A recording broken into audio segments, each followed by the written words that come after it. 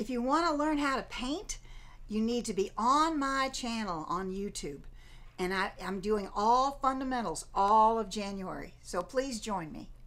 In the classes I teach in person, one of the main things that I see that beginners struggle with a lot is how to mix paint. So we're going to take care of that today.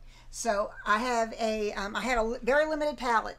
I have white, I have ultramarine blue, cad orange medium, and I think this is Hansa yellow. I'm going to tap my brush in the water, and this is a flat, it's a natural bristle brush, but you can use a synthetic just as easily. And then I wipe it off on the paper towel. I just need some moisture. I don't need a ton, but it picks up the paint better if the brush has some moisture in it. Now, what I see a lot, and I'm going to turn this way so you can see, is let's say I'm in a class and I want to paint something green. Okay, here's the ultramarine blue. I'm going to pull it over here, and I'm going to pick up some yellow. Okay, now I'm working right here. I'm not mixing in these. This is where I pick it up from, and I pull it over here. Now I'm just going to work on the outside edge. See, I didn't even try to mix that whole thing. I can go back. If I don't get it dark enough, I can keep pulling in that blue to get it where I want. But if I start out just plopping it there in the middle, then I really don't have any place to go. So if I can start on the edge. And, okay, so now I've got some green on my brush. Now you can see that there is still blue there. Okay, that's a good thing. The one thing I see beginners, the mistake they make the most is they'll just keep mixing and mixing and mixing. Okay, so now on this, you can't see any of the yellow or the blue. All you see is one solid color of green. And so what you should have done then is just opened up a tube of green and put it on there, because that's what you have.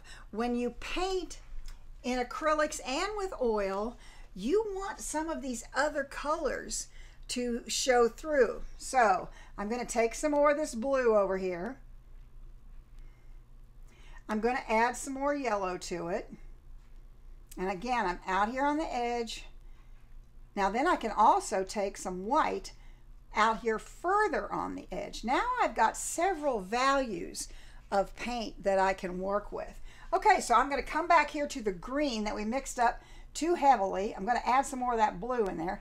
I want to see other colors in there, not just one solid color. It gives your painting more depth, more life, and it helps you create form better. Okay, so let's say I want to put a leaf here. So here comes a stem. Well, that's a terrible stem, Sharon, but it's okay. We're just learning, right? Okay, so I'm going to put some more out here. I'm going to come over this way. And again, I'm just picking up a little more paint. Coming out. There we go. Okay, now I want some of this darker color.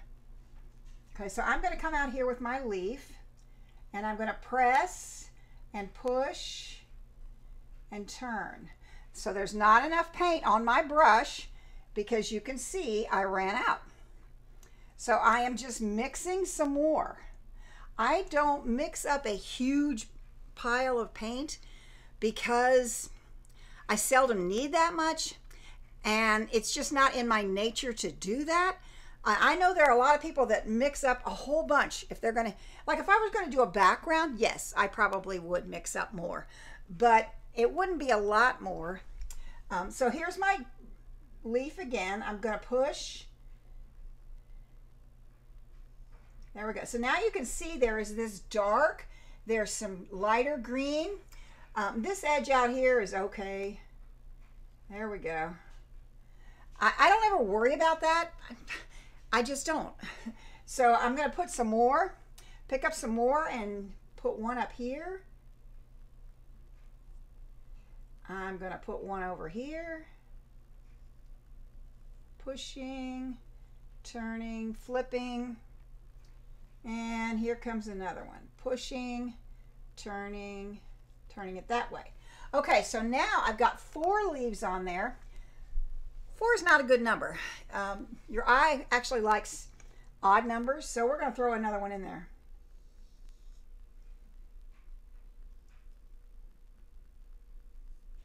I'm going to flip it over. Don't forget you got paint on both sides. Okay, so now we've got some leaves. Now this one here has got a nice dark edge right there. This has got a real good piece of blue. Now I'm going to pick up just yellow.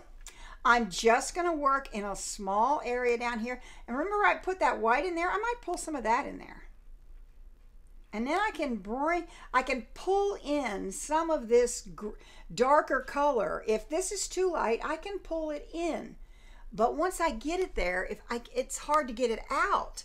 So here I want to come along this edge and push, and now pick that brush up, and now that leaf looks like it's turning. See that? And so I'm going to come back over here, push, do the same thing. That whole end looks like it's flipped up. I'm going to add a little more white.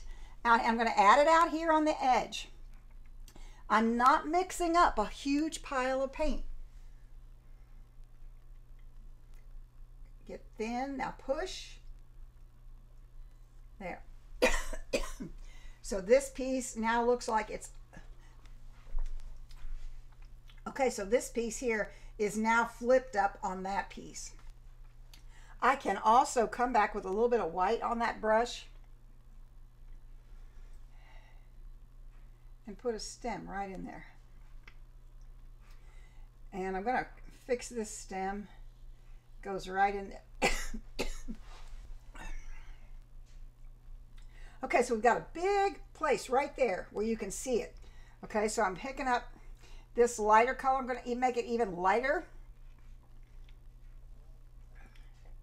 Go right in here and push and get back up on that edge. So now this leaf looks like it's turned over on itself. Now this one here, I'm just going to pull it up this way because it's already,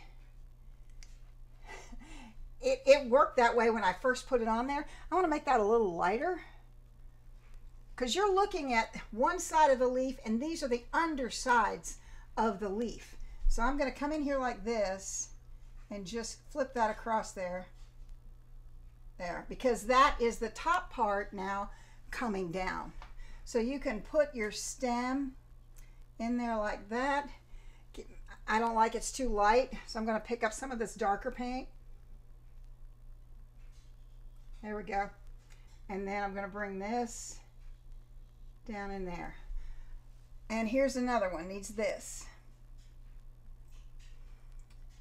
So what you need to remember about mixing paint is you don't keep mixing. Now if you'll look at my palette and that green area, you're going to see all sorts of shades of green, not one solid color.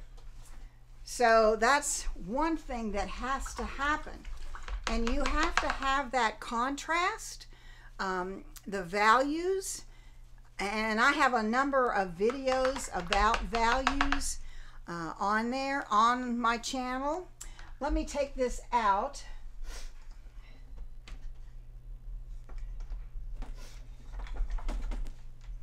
There.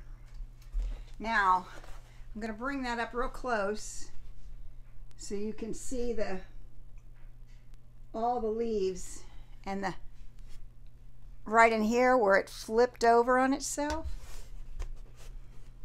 This one right here where it's flipped over on itself. The top of this one is coming down. You're looking at the inside of the leaf and the top outside of the leaf.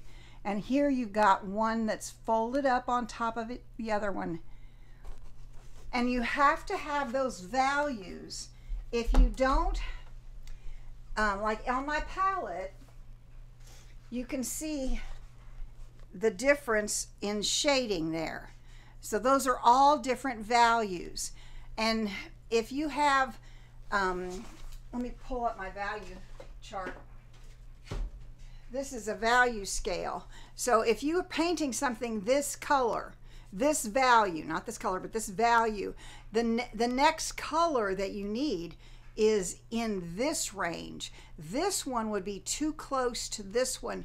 It wouldn't show much difference. Now, if what you were trying to do is very, very subtle, now then you could probably try that and then go with this after that. You can put many, many values in any particular item. I'm just showing you basically how to mix the paint to get there. Okay, so hopefully you learned something today. These are this whole month of January, I'm doing nothing but fundamental videos for the beginning artist at the beginning of the year. People say, oh, I want to learn how to do this, and so that's why in January this year I'm just doing nothing but the very basic fundamentals. So I hope you enjoyed this, and if you did, please give me a thumbs up, subscribe to my channel, share it with everybody. I'm trying to grow so people can more people can find me and more people can see that you can learn to paint. And I always say this is a skill. This is not necessarily talent. This is skill, and you can learn a skill, you can practice a skill, and you can improve a skill. So thank you so much for being here today. Visit my website, www.paintingwithacrylics101.com, and let's paint together real soon.